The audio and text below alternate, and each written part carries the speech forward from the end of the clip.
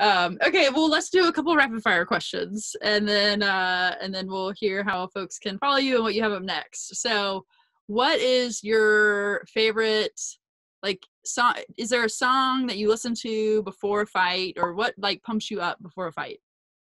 Oh, before a fight. Uh, it's always a different one, but actually, I have the same entrance song for my last like I don't know, like 6 fights, I think. So it's Vanessa May Storm. Basically, it's the original name is Vivaldi Four Seasons. Yeah. That's very cool. That's awesome. There's a lot of Four Seasons jokes going around. So I actually saw someone with the Vivaldi Four Seasons earlier this morning on like an Instagram post. That's so cool. Right. So yeah, Vanessa May is like the current, like the modern interpretation of Vivaldi. That is cool. That's awesome. What is your favorite move to fight you with? Move. Yeah. Most of my fights I won by armbar, so it's pretty accurate. Yeah, like everybody knows that armbar. It's like it's my thing. What's like the hardest move to pull off?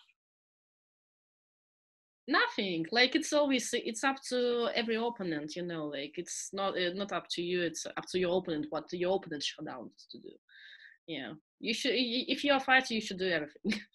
Awesome. I love it. What do you love to do on a day off? Just laying down in the bed and watching like random movies and so on. Because you know, during a week, usually like you're just running from one place to an hour, and sometimes you just need to just relax and do nothing. Yeah. I agree. I hear you. Yeah. Is there a fighter that you really looked up to? Like who's kind of been a role model in the MMA jiu-jitsu world for you? Like a role model, if we represent Roger Gracie Academy, so of course when like for me it's a big like like Roger Gracie, he is the biggest star, he is the best competitor ever in Brazilian jiu-jitsu, so and he was a big influence for me, like watching mentality, how to be a great. That's if to choose one person just who really influenced me with his like what he's doing, so yeah, it's Roger. And from a May, when I was growing up, like not growing up, but like when my earlier days, I really like to watch George St. Pierre, because I think he is the most universal fighter who was complete in everything. So I think those two. Cool. That's awesome. Yeah. Is there a particular fighter that you want to fight? No, I don't care. Seriously, I don't care. But it's all up to UFC, and how I will stand in front of me in the cage, like I will fight that person. Is there a certain place you want to go to fight? Like a place to visit or a specific arena that you know of? I like to fight everywhere. You know, like I just one of the biggest pluses of being professional fighter, because it led me to travel a lot, because like I travel pretty much, and especially with fights. So yeah, I just wanna if to choose, I just want to fight every fight in a new place. I don't like to fight in the same places, and even me and my coaches sometimes are laughing when we have a fight in the same like city or town where we already was. Like, we already was here. It will be better if they'll give me another card and so on. Because how long are you in a city for a fight?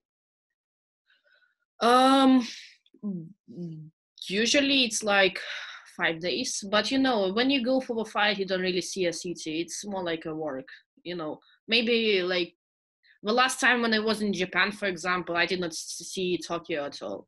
Like, first of all, I already was here, and secondly, like I didn't really have time.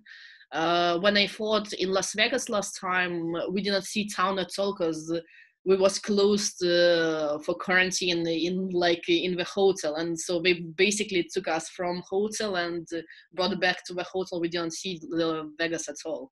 So you know, like when yeah, you see kind of like the city, but it's also should not forget that it's a part of your job and you are here for work. Right. Yeah, you have different priorities for sure. Yeah. Okay, name one place in Lithuania that people should come visit, and then a place in Japan that you love that you think people should go see.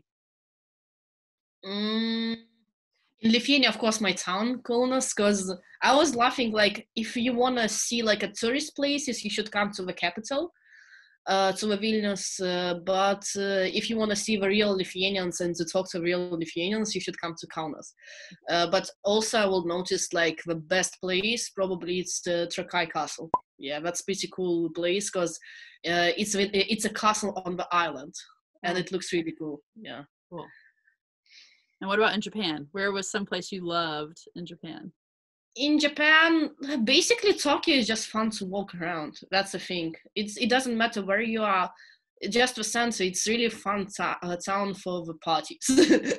Yeah, seriously, just go here and at the night time, Shibuya, Shinjuku, it's just great place just to walk around and just hang out with everybody you see around. Awesome, cool. I do want to go and like sleep in one of those pod hotels for like one night, just like to see what the pod is like and do it once and get out of there. But okay, never do that. I mean, we had apartment. So, yeah. Oh yeah. Cool. Well, what do you have coming up next? And I'd love to hear too, like, where do you hope women's UFC continues to grow? Like, are there certain things that you want to see happen for the future and for, you know, kids to keep getting involved, or kind of what are your hopes for the next couple of years? So, like, UFC is already doing a great job, and especially with female fighters. And since UFC got women's in 2013 or 12, women's first fight was, I think, 2012. Yeah. So since that time, female fights are getting really big. Like, we have a main cards, we have a biggest stars as a female in UFC. So I'm pretty like calm about female role in the UFC because it's already pretty big, and UFC treats us equally as a man, and we have the same rights, we have the same status, and we can reach the same goals as guys can do here. So in the UFC, everything is fine with that thing. But my biggest hopes probably are related to my country, because you know, one of my goals is like I really want to see more fighters.